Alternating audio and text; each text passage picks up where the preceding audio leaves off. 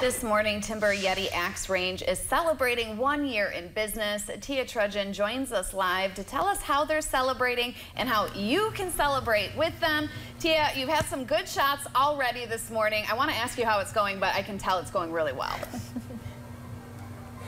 Hey, it's not going so bad. My first couple of shots of the morning, I was throwing way off target, up there, down there, not sticking the blade, but I've had this kind of a experience every time I come here, Avery. My first few throws are real sloppy, real messy, but then I kind of just get back into it. It's like riding a bike. It's really fun. Anyway, 1 year in business is being celebrated with a tournament. I'm here with owner Avery Smith. So before we talk about that tournament, I want to talk about how 1 year in business has been, because there's been some changes here in store. There has. We'd always wanted to go to the projected targets, so it took us a while to get there.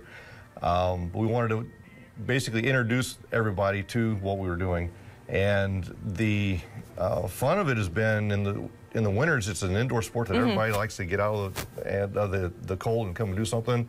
Our challenge has been battling the beaches. Yeah, how can you battle the beach? I think that's something that probably a lot of business owners might feel in the summertime. So challenges, yeah. Right. So over the year, we've learned that we've got to change our marketing strategies, and so there's new things that we're implementing, and it's our first time of owning a brick and mortar store. Everything I've done has basically been out of my basement. Yeah.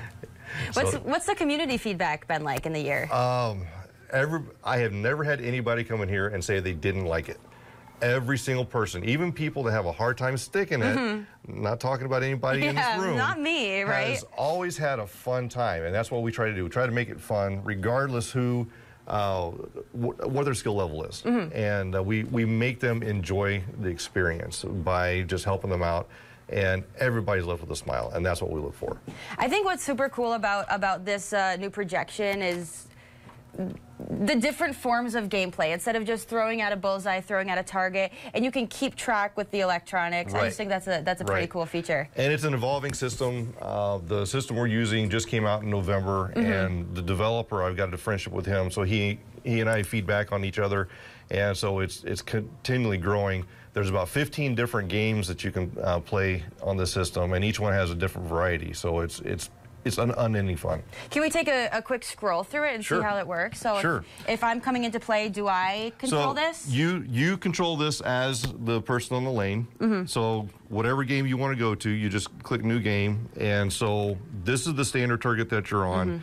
We have alien attack, battleship, 21. Ooh, I see a couple I want to play, but I'm getting the wrap-up sign, so we have to leave it at that.